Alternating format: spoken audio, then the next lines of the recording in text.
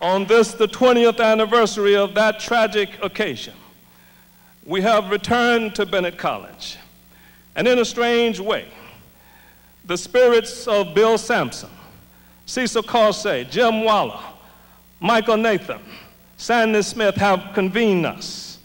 And I want to say to those 5 spirits tonight, wherever you are, aluto continua, the struggle continues. Let me just say to all of my friends on the West Coast that I regret very much that I'm not able to be with you. I'm recovering from surgery, but I want to send my warmest regards and the warmest regards of the people of Greensboro and really of North Carolina. We've just completed a marvelous period of celebration, of remembrance, of recommitment. It was concentrated in a week, but really it's been going on here for more than a month.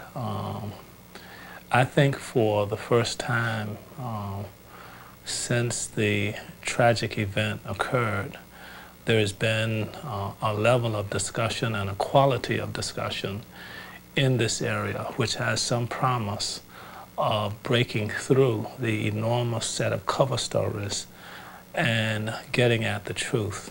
Within 24 hours after that massacre, the powers that be in North Carolina had put forth their line that this was a shootout between 2 equally reprehensible groups. And so part of the challenge for those of us who want to understand the lessons of Greensboro and understand the lessons of zero-sum power in this country is, number one, to identify and keep in front of our minds at all times those 3 phases of power. It is not enough to understand the contest. It is always critical to understand who set the agenda.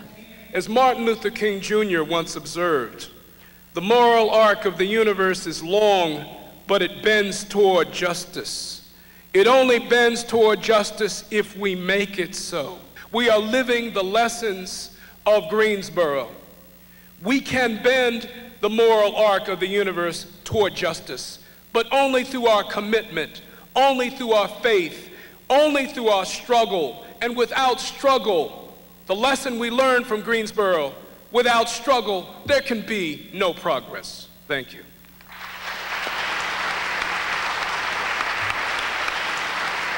One of the great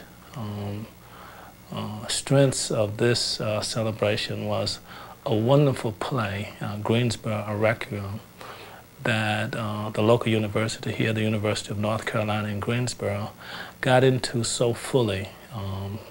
And the whole university, the students, the faculty, and dedicated in some sense a whole year to exploring the human dynamics of racism, with November 3rd being kind of an anchoring point. Now come on, I want you to see it and feel it. A reality where everybody is somebody. Huh? A reality where there is no need for racism because we're all somebody equal to each other. A reality where there are no Nazis, there are no Klan, there is no shooting because somebody suffered for righteousness' sake. I said we was a soldier. She joined the season of the battle line. Then one day they couldn't take it no more, so we took their place in line. You know what sticks in my mind? And actually hear it, it's from the videotapes. It's Signy's screams after she saw Jim. That sticks in my mind. The press said, "Look at that woman. She can stand over her dead husband's body and scream about pardon." What they didn't hear me scream was, "I can't go on living without Jim." I honestly didn't think I could go on living I think that the play, it's hard to measure the importance. It was of enormous importance in making people human, in allowing people to tell their story, in allowing people to express their anguish, their hurt and their pain, their mistakes, our mistakes, but at last to express the deep purpose and meaning that was a part of our lives. The label communist was used to dehumanize us and to make us less than people. We tried to tell you that we were people, that the people who died were not just people, but they were very special ones. That they were caring, loving, fighting, funny, courageous, kind of people that you would like to have a cup of coffee with, and you would definitely like to listen to because they had some great ideas. I think that what happened in Greensboro was that a group of people who were trying to change the way the system works, change the rules of the game, were shot down in cold blood, in broad daylight on TV. And the rest of the population was scared into silence. We are potentially a great city, but that greatness is contingent on facing the truth and being real about it and helping to eradicate the conditions here and to lead this nation out of the quagmire of the rich getting richer and the poor getting poor to the great possibility where a city demonstrates that it cares for all of its citizens and that it no longer plays the game of pitting people against each other, inventing cover stories, and playing media tap dance. That's our challenge. That's why we're here. We have no need for revenge. We have no need to get anybody back. We have a need to get it right so that we can be the people that God intended us to be.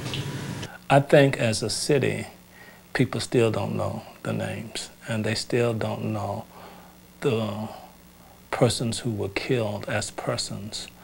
They know them in categories, and the category is called communist. Communist is a priori. They already have a view of what it is, and they simply place the personalities into that. But I think that this week was a good beginning in the sense that many more people than has ever got to meet Jim and Sandy and Caesar and Mike and to sense how much they cared for themselves and for others and for community and for creation, and that's what their life was about. I think for the first time, perhaps several thousand people met them 20 years later, and not only met them, met their friends and their families, and met their work, and I don't think that can be ever taken away. And as a result of your tremendous sacrifice on that tragic day of November 3rd, 1979, your spouses and your closest loved ones have built a permanent monument in your honor. It is named the Greensboro Justice Fund. This organization has given over $200,000 in grants to over 30 organizations in over 9 states in the South to carry out the fight against racist violence and other forms of domination and abuse in the region.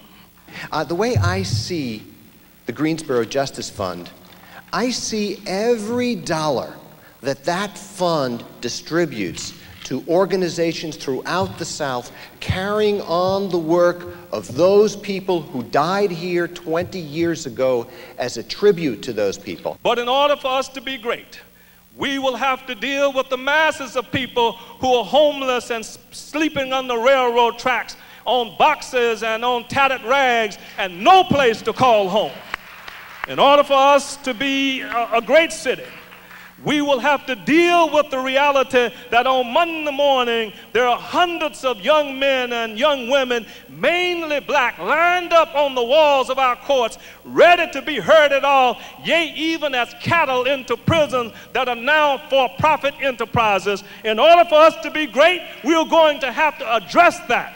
And I can go on, but I want to declare that what the five were doing is they were addressing that, and therefore they were agents of greatness for this city. And what I want to raise up is that the marvelous and wonderful option of affirming the dignity, the worth, and the potential of all of God's children, and acknowledging that there are differences, yea, even as the difference in the forest. All the trees are not the same, they're not the same height, they're not the same kind, but they are rooted in the same soil and actually have value within the context of their being. That's a different way of thinking, and that's a community way of thinking. And that's why we here in Greensboro do believe that we have a sense of direction, not just for a small group of people, but our vision is that we want to transform this whole city and have some possibility of doing it, in part because in understanding what happened on November 3rd, 1979, the citizens have been so terribly hoodooed and hoodwinked and bamboozled, such that to understand that is to understand so much about the possibility of being an authentic community.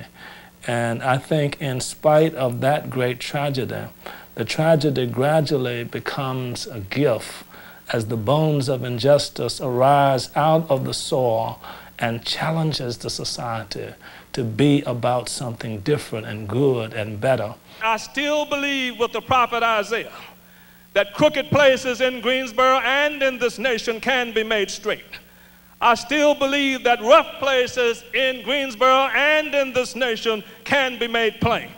I still believe that the valleys of despair in Greensboro and this nation can be lifted up. And I still believe that the mountains of problems and domination can be made low, and indeed God's people can sit down around a welcome and diverse table of brotherhood and sisterhood in community where everybody is somebody and everybody is learned, loved, and everybody is affirmed. That is my vision for Greensboro and for the nation. And I call upon all of my fellow citizens and workers and clergy and homeless and students and political leaders, our economic leaders, to let's join together. Let's understand what happened on November 3rd, live through it, believe beyond it, join together, and to make this city what it can be. And it ought to be like a light sitting on top of a hill, beckoning to all of the rest of the nation that there is a possibility for a quality of life in this nation, and we are not going to stop until we find it. And finally, to my beloved brothers and departed friends, I want to assure you tonight that your sacrifice has not been in vain. Your life is already beginning to serve as a source of strength and encouragement. And I want to personally thank you for your spirit and for your inspiration. And I pledge to you tonight to do my best to represent your best memory so long as I shall live. God bless you.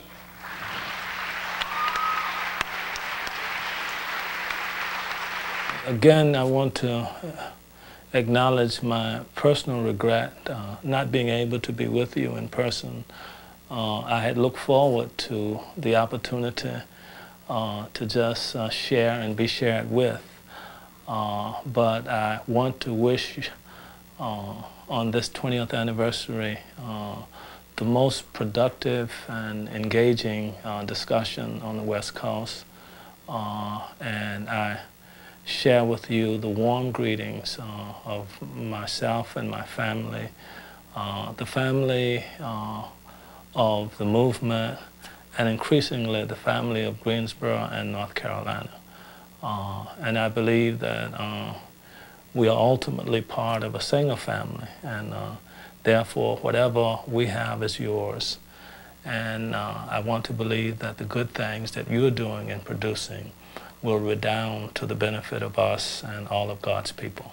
So best wishes to you, and God bless you. It will rattle the foundations, it will stop the hands of time, and it will part the mighty oceans, and it will wear the rainbow sign. It will be heard by even silent ears, seen by blinded eyes, and it will happen without warning when we rise.